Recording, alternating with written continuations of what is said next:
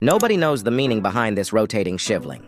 Across India, there are ancient shivlings from the 16th century which can rotate. It has a stable center and its base is able to move.